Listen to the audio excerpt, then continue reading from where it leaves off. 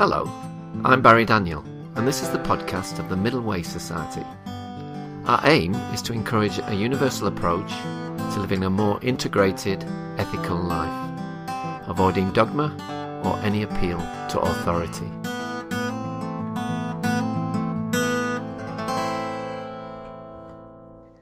My guest today is Martine Batchelor, a Buddhist teacher and author who conducts regular meditation retreats and seminars worldwide. She's going to talk to us today about ethics from a Buddhist perspective. Hello, Martine. Welcome to the MWS podcast. Hello. Happy to be here. Okay, can we start off by you telling us a bit about your background and the work that you do? Okay, so I was a Zen Korean nun for 10 years in Korea where I practiced meditation. Yeah. And then I stopped being a nun and I returned to live in England, and I lived in different community associated with different center like Gaia House. Yeah. And now I live in France and I travel to teach meditation. I have also written books, and one particularly might be interesting in terms of the topic is The Path of Compassion, Yeah. which actually is a translation I did of the Bodhisattva precepts. Okay. And so I translated it because as monks and nuns, we recite it regularly. Yeah. And I could see that the text was really influencing the way the monastic lived. Yeah. And that's why I translated it. Okay, yeah, we can touch on that. So, well, let's start then. How does Buddhist ethics differ from the more rule-based ethics of, say, the monotheistic religions and Kantian ethics? Well, I think we have to, to look in terms of ethics. In a way, you have many different ideas about what first ethic is, Yeah. what it is about, and what is it looking at. And so even within, I would say, monotheistic religions, you have different ways to look at ethics, which some were more rule-based, some were less rule-based, and then you have different Kantian ethics and different type of ethics. But personally, I think I am not interested in the theory of it. I am more interested in a way in how does it work. Okay. And so if we look at ethics, basically it seems to me, because of course there are different people who have different ideas. I read this very interesting book, Justice, by Michael G. Sandor. And that was a very interesting book where he looked at ethics and justice in many different ways. Yeah. So the book is very good, and it makes you see that there are a lot of different ideas. But personally, I would think it's really about relationship. What is ethic about? I think it's about relationship. How do I relate to myself? How do I relate to others? Yeah. And then from a Buddhist point of view, often, for example, like the Bodhisattva precepts are seen as a liberating factor. So are we seeing ethics and precepts as rule and regulation? And then the question is, how do we follow them or not? Mm-hmm. How is it possible? Or are we looking at what is the purpose of ethics? To have what I would say a wise and compassionate relationship to myself and to others. Okay. What is interesting in terms of for example, the text, the Bodhisattva precept, which is, one could say, one branch of Mahayana ethics, is that in Korea, there was this teacher who had this talk where he said, we need to know how to open or close the door of ethics. And so here he was saying, we need to have an ethical attitude, but then how is it going to be like strictly enforced? Or is it according to conditions? Yeah, and what do you mean by conditions? By condition, I mean the fact that things depend on other things. Yeah. things are interrelated. Things are connected to other things. So personally, I mean, my personal belief nowadays, due to meditation practice about ethics, is a question: what is it that makes us unethical? Okay. Because most of the time people are fairly ethical. But upon certain conditions, they might not be. And then it's interesting to look at what are the conditions. And especially if you take it in terms of some other type of ethics, because I think it depends on the feeling tone. Pleasant, unpleasant, neutral. And how you react, grasp, or creatively engage with them. Okay, that might be a new term for some of our listeners. Could you explain a bit more detail what feeling tone is?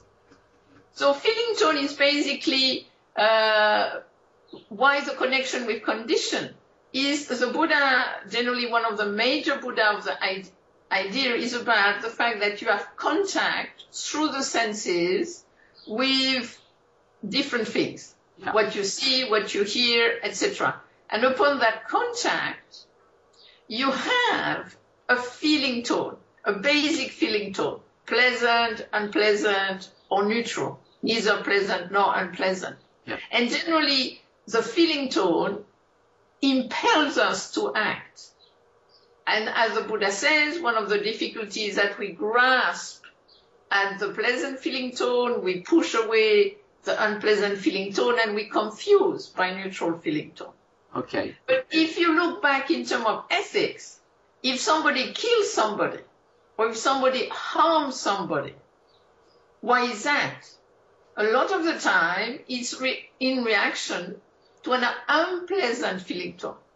Uh-huh. If somebody wants to rob a bank, often it might be in connection with the pleasant feeling tone which could arise if they have lots of money. What's your view of karma in the sense of cosmic justice? Oh, I think this is a very, very dodgy term. You know, cosmic justice, I think, is really something you want to avoid using this term. I think it's a very dangerous term, actually. And why? Why? Because, then we come to it's very interesting, this idea of justice. What is justice about? You know, is it that we suffer each to the same degree? Is it that we try to be fair to each other? You see, justice is kind of like, you know, I think often there is this very strong, nowadays, feeling of fairness. Things must be fair. Mm-hmm. And then, of course, if you use karma as is, you know, in the end, they will get their comeuppance. I think personally it's a little problematic, especially cosmic, like, you know, the cosmos is going to do it. I think it's very problematic. There is one text in the sutta where the Buddha says there is 8 reasons for why you experience something. Yeah. And only one was karmic fruit. The rest is phlegm disorder, bile disorder, wind disorder, disorder of the 3, weather condition, accident, heedlessness, and the 8th, karmic retribution, you could say. Yeah.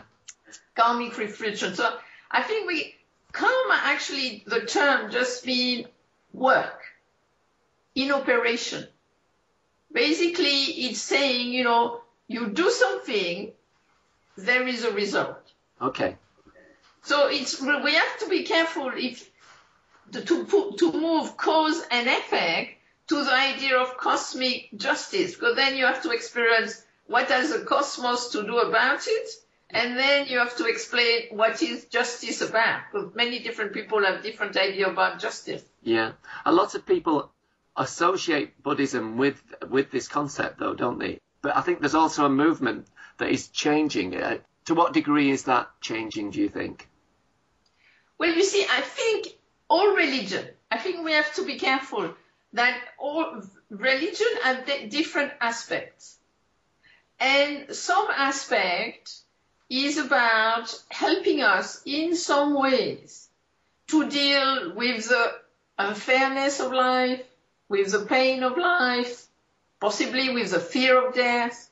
So then you have, in a way, many creation myths, or you have many afterlife myths, or whatever story you create. Yeah. In order to kind of make sense within the culture. And I think, in a way, with the idea of karma, taking it in a kind of like a popular manner, I think it can be actually very uncompassionate. Mm-hmm. Because you could just say, oh, too bad, it's your karma. Yeah. That's not very compassionate. And then for this reason, in some country, in some Buddhist country, they have not done as much for people, for example, who were disabled or whatever, with this idea, oh, it's their karma. If they work hard in this life, then next life, maybe they'll have a better rebirth. Yeah. But personally, I think, again, this is a very, very dodgy way of looking at things. Yeah. And I had an experience with a nun saying, you know, we need to help everybody, regardless of our belief in this or that. So I think karma is a good idea in terms of cause and effect. Yeah. But it's not a good idea in terms of retribution. Yeah. I agree with you there, Martine. For many people, ethics is either viewed in absolute terms, telling us what is right or wrong in some final way, or it's simply relative, only reflecting our own opinions or those of the group that we belong. Does Buddhist ethics in some way steer a course between these two extremes? Possibly, again, you know, you have to see that in Buddhism you have a wide range. So you have really a wide range of things. But I would say it's trying to be not too rule and regulation. Yeah. And at the same time, it's not just everything is relative. Because I think I would say you need, in order to have ethics, you need the notion of values. And so if you look at the Eightfold Path, and you have this, you know, Sama and Samaditi, etc., and Sama, S-A-M-M-A, generally is translated as right. Yeah. You can translate it more as complete, authentic, appropriate, skillful. Mm-hmm. But basically, the Buddha set up saying it's not any mindfulness, it's not any thought, it's not any speech. It's skillful, it's appropriate, it's authentic. And what is interesting is to look at the definition for appropriate thought, for example. Yeah. Appropriate thought intention is a translation generally. And it's an appropriate thought intention is a thought guided by non-ill will, harmlessness, and renunciation. And then again and again you find that in the Buddha when he speaks about different things. What is the point of doing something? The point is to cause no harm. This is really the first point, to cause no harm. Okay. But then, of course, you have the question, you know, how do I know I cause harm? And sometimes, it's kind of get a little complicated. And I think that's where you can open or close a precept. Yeah. So in the Zen tradition, you have the famous one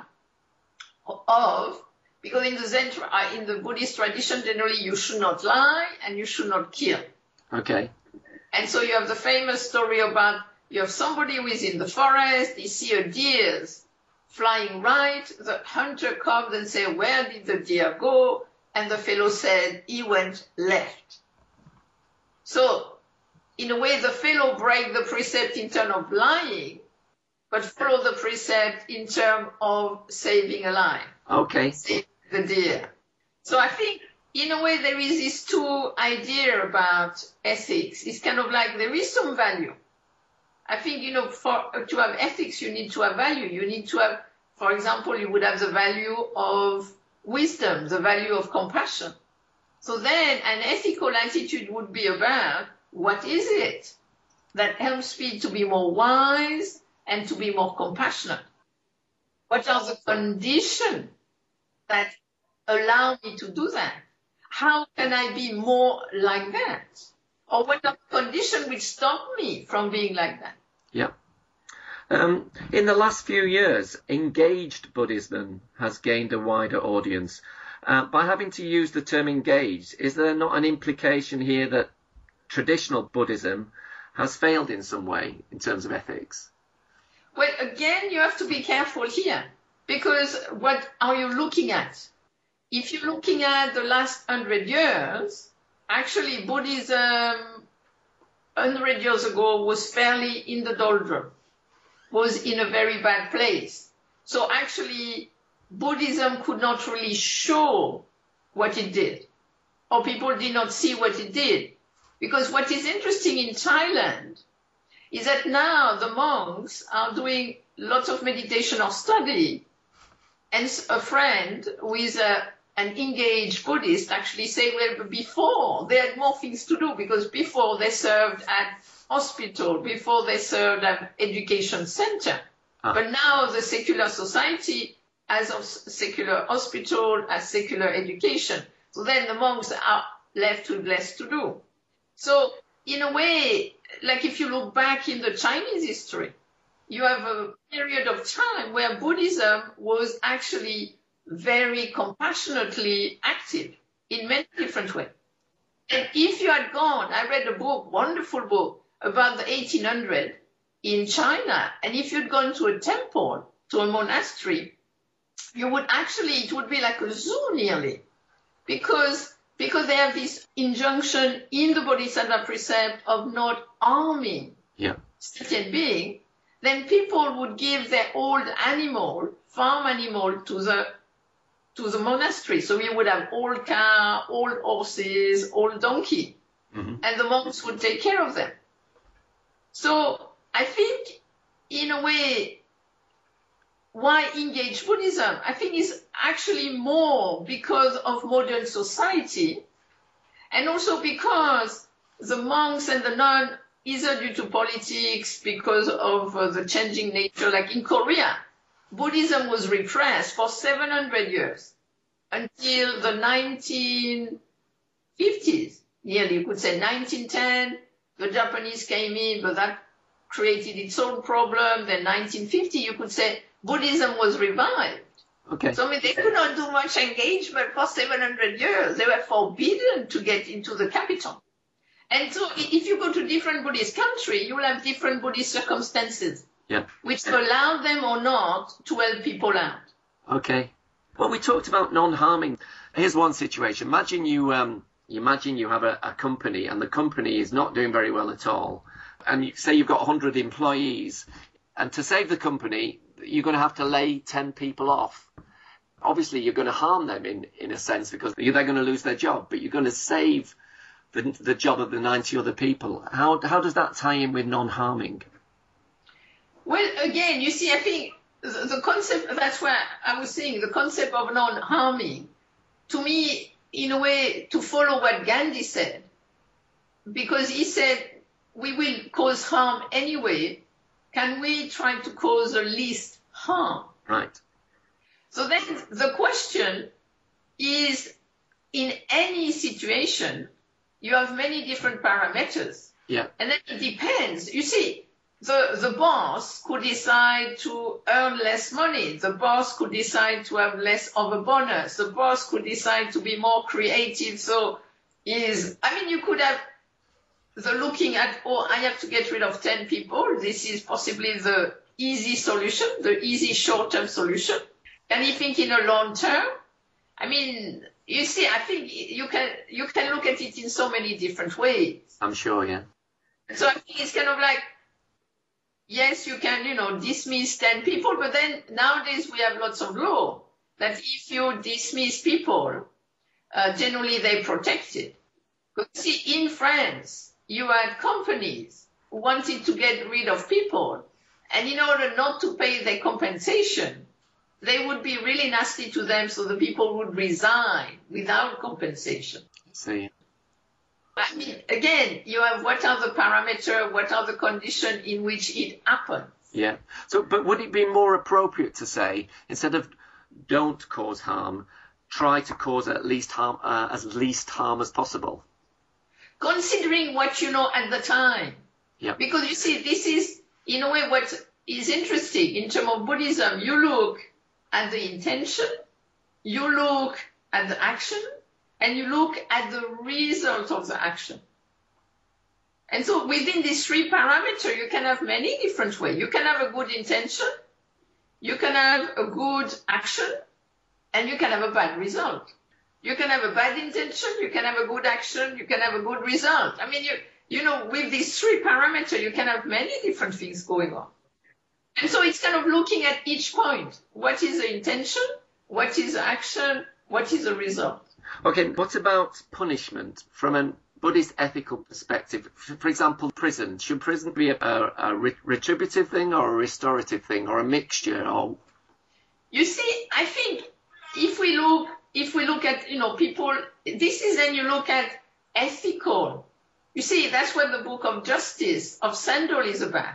You have personal ethics, what I do, what I don't do. Yeah. And in Buddhism, you have the concept of hiri and ottappa. Hiri is trying not to be ashamed of oneself. And ottappa is fear of doing something which will be seen as shameful by others. And they're seen as kind of, you know, helping basically self-respect and other respect. So if you live in a society, then it's kind of like, what are the ethics of that society? And generally, you know, you try to live in a peaceful society, let's say, and some people, for whatever reason, will commit murder, will commit robbery, will do all kinds of things. And so the question is that, in a way, you want these people to stop it. So I would say that's the first function often, is to stop the people doing it again and again and again. And then, of course, there is a question of punishment. Or is it like kind of a way to stop the people from doing it? Personally, I think that's one of the main functions of prison, is put people there so they cannot do it. And then the question is it then to make them, to punish them for it, or is it that you're going to try to make it so that they would not do it again? So then it could be like prison could be more like educational place where people could change. Yeah. But recently I was reading an article, like in America, they don't have much parole nowadays, but at some point there was parole. And so even people who had committed murder could have parole, though it's not possible anymore. So now you have these people who have been in prison for a long time. They are like in the 60s, 70s, they've been in prison for 25 years. And actually some of them, over that period, have changed because they've started to implement something to help people to change. So they have changed. And so they committed this horrible thing, and now they are different. And then the question is, should they continue to suffer no matter what? Or can we accept that they can change, although they did something horrible? But then you also have people who might not change. Whatever you try, who might not change. Because Stephen, my husband, was a Buddhist chaplain, and he could see some people change, and some people did not seem to have much intention of changing. Okay, yeah. My last question, Martine, what is your understanding of the middle way, and how does it relate to what we've been talking about today? Yeah, I think the idea of the Buddha was not to be too indulgent, basically not to do everything we wanted to do, and at the same time not to be too ascetic and restrictive, because that creates its own problem. So he saw that there was a problem with, I can do whatever I want, whenever I want, because then it's not like, if everybody does that, then it's not going to be like a harmonious society. So it's basically about how can we live together in such a way that actually we can cultivate ourselves and help with the cultivation of others. Mm-hmm. And basically it's about how can I develop wisdom and compassion myself, and how can I help others to develop wisdom and compassion too. And then in terms of the restraint, I think to restrain oneself is important if suddenly you go into cause harm. Like if you know that if you drink a glass of alcohol, you're going to go on a bender, and then you might, damage to yourself or attack someone else. Yeah. Then it's a good idea to say, I am not going to have that drink, because knowing the consequences of that. But if you constantly I am not going to do this, I'm not going to do this, more from a theoretical point of view, then generally you will get into tension. And often something else will come out. Because you see, in the appropriate intention, you have the idea of renunciation. But what is renunciation about? Often it's presented as, I'm going to renounce something to show I am a tough guy or a tough lady, and I will resist. But personally, I think the middle way is to actually realize, do I need to do this? Do I really need to do this? And to really, in a way, see the pointlessness or the danger, but in such a way which is creative. So it doesn't leave you just saying no to something, but actually seeing the emptiness of it or the pointlessness of it, deciding to do something else. Because the problem is that if you stay in restriction, then at some point you're going to go into something else, because you need to have expression. So it's between restriction and too much expression. And be more in the middle way, which personally I would call, how can I creatively engage? Okay. With as much wisdom and compassion I can muster, considering the inner and outer conditions. Okay. Well, thank you very much for that, Martine. It's been really interesting. Good. Okay.